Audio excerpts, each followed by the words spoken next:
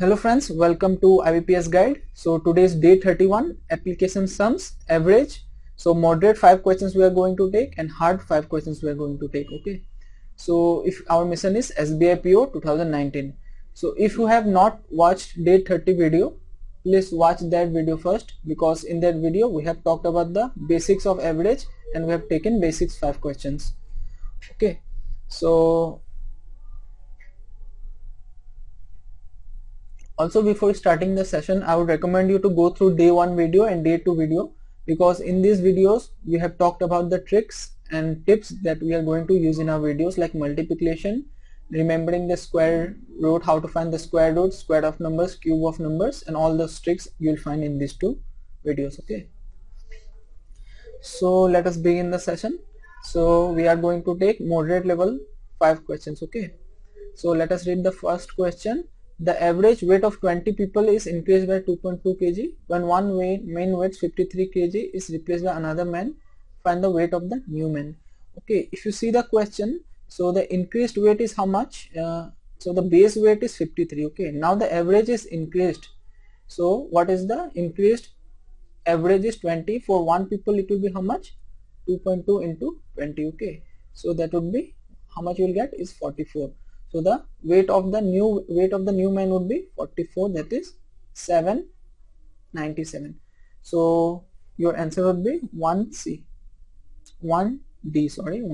So let us take question number 2, what it is saying. So in a class, ratio of the number of boys, okay, ratio of the number of boys to girls is 5:4 and the average weight of the total student in class is 40. Find the average weight of boys in a class if the average weight of the girls in the class is 10 kg less than the average weight of the student of the whole class. So what we are going to do is, if you see, since they have not given you the exact value of the number of student of boys and girls, so we'll use 5 and 4 as our value, because in average it will not matter. So let us take, in average means it is a ratio, so it will not matter. So let us take sum of 5 plus 4 is 9. What is the average is 40. Okay, now what is further given? Average weight of boys in the class. Find the average weight of boys. Let us assume the average weight of boys is A. How many boys are there? 5. Now if the average weight of the girls in the class is 10 kg less than the average weight, how many girls weight is 30 and how many girls are there? 4. Okay, so what we are going to do is, this would be 360, that would be 120, 0, 4, 2, 240. Now if you do it, it will be 48 is your value. So this is what they have asked you. Okay, so in exam what you could do is, you can simply write total is 360, so you could write 360 here, and the average weight of girls is, what is the total? 40 minus 10, 30. How many girls are there? 4, that would be 120. You can find the difference, you will get 4, 240. How many is, now what they are asking? Boys, so you have to divide it by 5, so you'll get the same answer, that is C.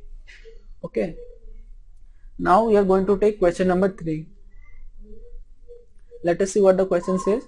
The average weight of Rita, Seetha and Anil is 36 kg. Okay, so this is a very good technique which I am going to tell you. Not technique, means a general tip which I am going to tell you that is, don't write Rita plus Seetha and Anil. Okay, in exam you will not have this much time.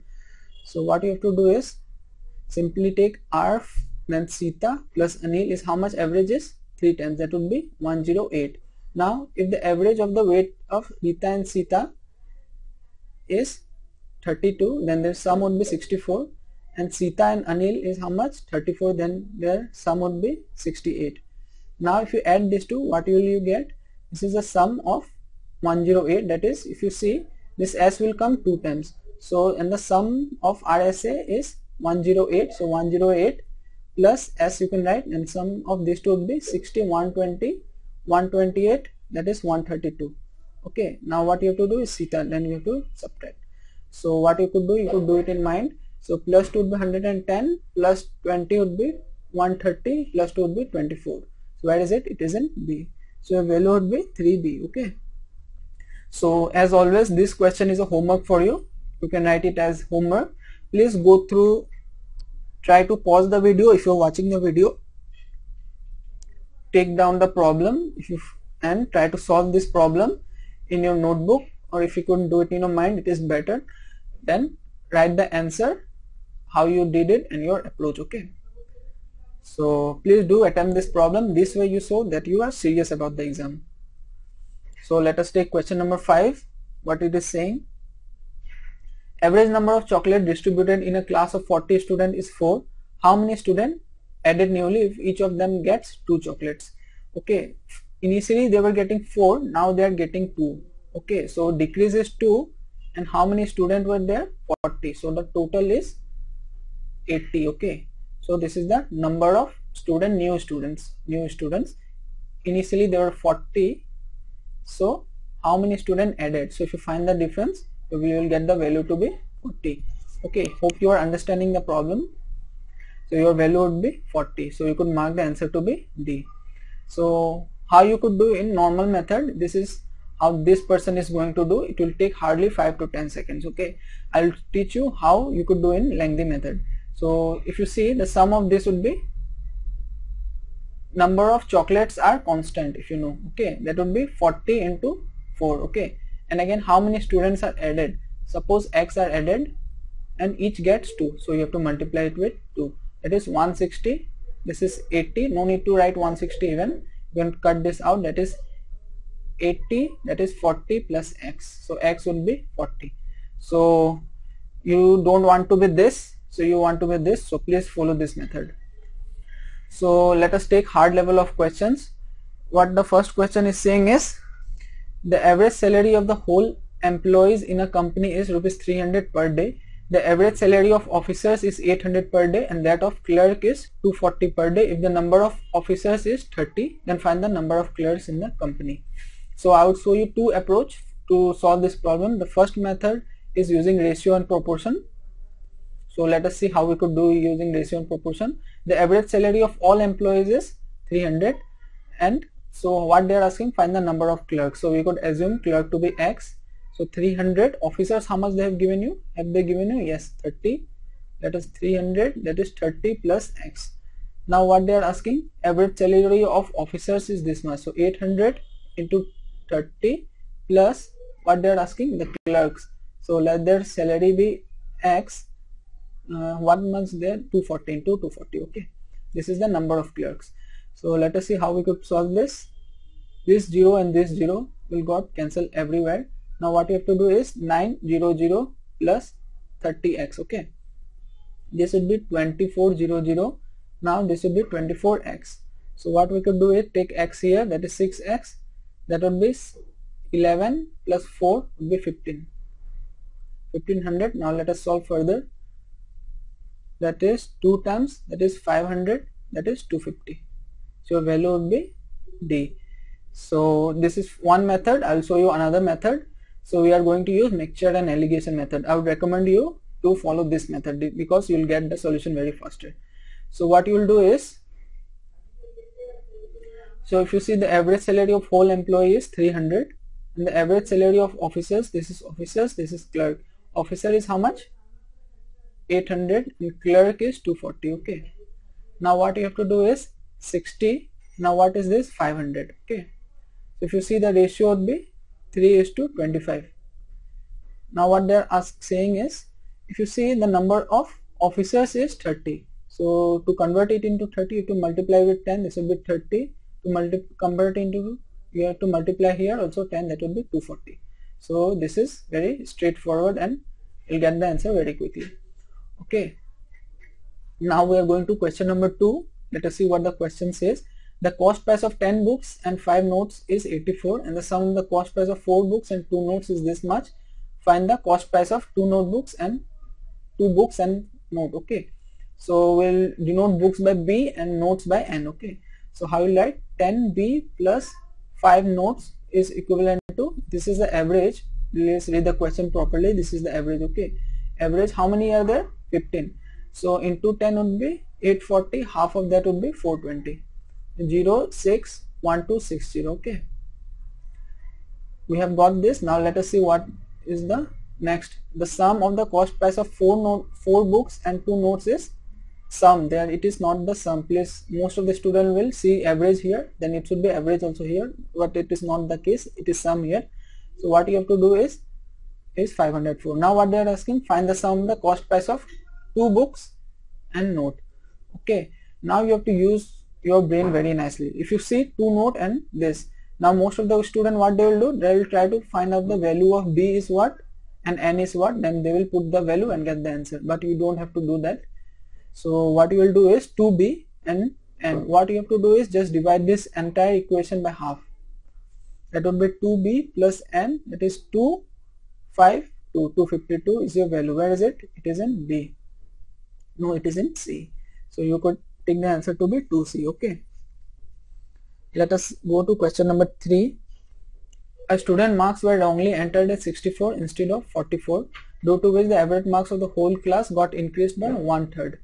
So the increment is 1/3 was wrongly entered as 64 instead of 44.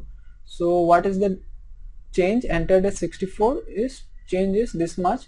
Due to that, the average of the whole class is increased by 1. So it is increased by 1. So what you will do is this 1 value is equivalent to 20. Okay, this 1, because it is wrongly entered, what is the change in difference in the number is 20, and the increase, it will be equivalent to the increase, that is 1 is equivalent to 20. This is the increment, that is 1 is equivalent to 20. Now they are asking about the number of students in the class.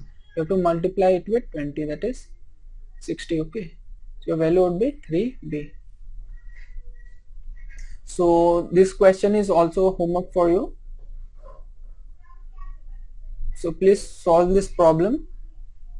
Okay, solve this problem and give your solution. What is your format is this much, and what is your approach. Okay, so hope you will get the solution, because this way you will be indulged in the video and you will try your own effort to solve the problem and prepare for the exam properly. Okay, let us go to question number 5. What it is saying is the average of 5 consecutive odd numbers is this, and the highest odd number is minimum in another set of 7 consecutive. Find the sum of the 5 consecutive odd numbers if the average of the 7 is 30. So what they are saying is average. Okay, this x is not of use to you.